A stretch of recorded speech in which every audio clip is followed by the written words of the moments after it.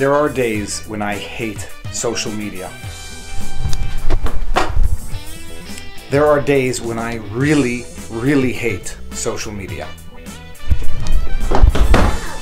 Imagine a world where you're allotted a maximum 280 characters to have civil discourse over the most complex issues of our time. A world in which being short on character is not only seen as an asset, it's a condition of entry. Closer here. Imagine a world where actions are motivated by internet points, and the ruder and the sassier the comment, the more of those sweet, sweet internet points you get. Whew.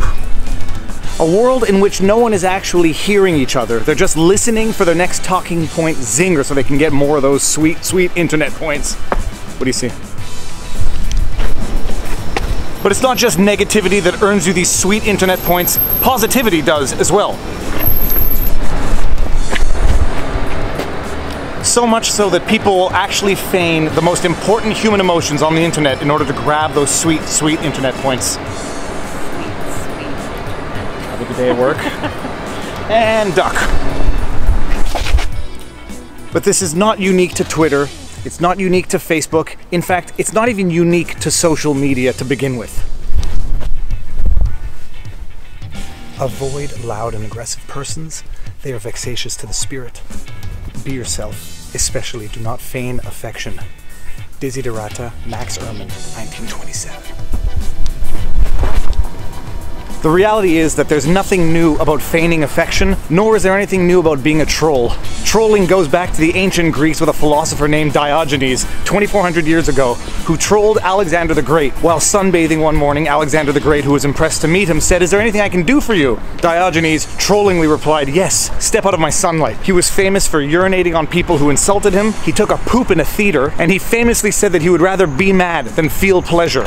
A troll by definition. Social media, Twitter, Facebook, it's not revealing anything new about humanity. Mark Twain said that history doesn't repeat itself, but it often rhymes.